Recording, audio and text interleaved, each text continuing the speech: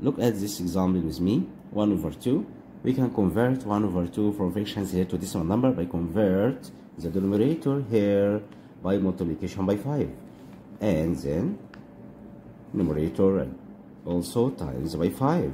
Because 2 times 5 equal 10. And 1 times 5 equal 5. 5 over 10. It will be 5/10. We can convert here half to 0.5. Half equal 0.5 or 5/10. You can convert from fraction to decimal number. We know 2 times 5 equal 10 and 1 times 5 equal 5. 5 over 10 equals 0.5. 3 over 4, you can convert this fraction here by multiplication by 25 numerator and numerator. 4 times 5 equal 100. 3 times 25, 3 times 5 equal 15. 5 and carry up 1. 2 times 3 equals 6. 6 plus 1 equals 7. 75 over 100. We can write it 0.7 and 5. The result will be 75 hundredths. 75 hundredths. Understood? Look at this question. 2 over 5. You can convert this fraction to decimal by multiplication by 2 numerator and numerator. Why? Because 2 times 5 equal 10. You must convert the numerator of all questions here to be 10 or 100 or 1000 as this example. Number 1, number 2, number 3 here. 2 times 5 equal 10, 2 times 2 equal 4. 4 over 10, it will be 4/10. 4/10. We convert this fraction by multiplication to numerator and numerator. Why? Because 4 over 10, it will be 0.4. We must put the point after 1 digits. But 75 over 100, we must put the point after 2 digits. Right? 75 and the point after 2 digits here. 1, 2, and write the point. And what about here 1 over 8? You know, 8 times 125 equal 1000. Then you can write 125 times 1 equal 125. So 125 over 1000, you can write it 125 and the point after 3 digits here. It will be 125 thousandths. And what about 3 over 8? You can convert by multiplication by 125 numerator and numerators. 8 times 125 equal what? We know 8 times 125 equal 1000. And 3 times 125, 3 times 5 equal 15. 5 and carry up 1, 2 times 3 equals 6, plus 1 equals 7, and 1 times 3 equals 3.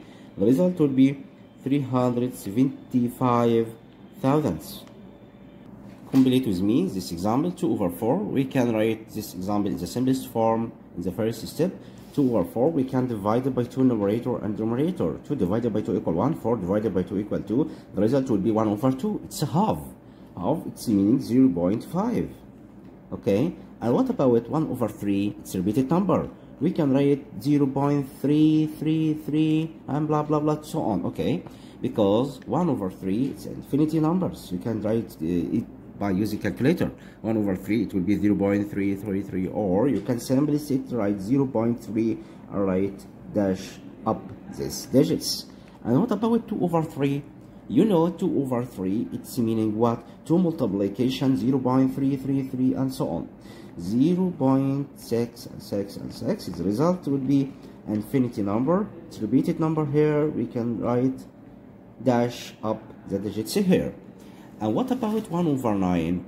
1 over 9, you can write it by using calculator. The result will be 0.1 and 1 and 1 and 1 and so on. You can find this result in the simplest form 0.1 and write dash here. Or you can using the long division to write the result in the simplest form 1 divided by 9.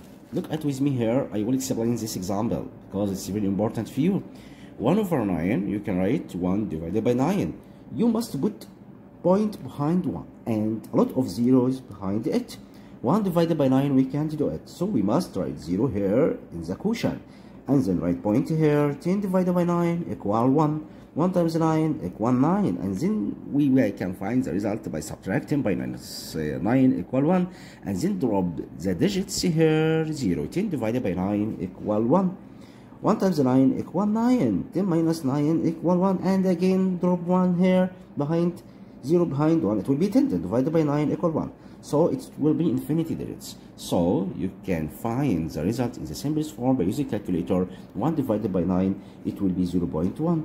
So a lot of examples. If I get you another example, 2 over 9, you can write what? 2 over 9, it will be 0.2 blah blah blah blah 2 to infinity. It will be 2 and write dash up it.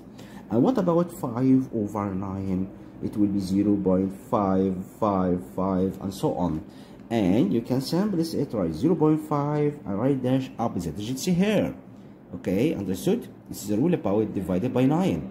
In digits divided by 9, you must write 0 and point and write these digits behind it, such that 7 over 9, you can write here 7 over 9, it will be 0.7 and 7 and 7 and so on. Or you can simplify it, write 0.7 and dash up it.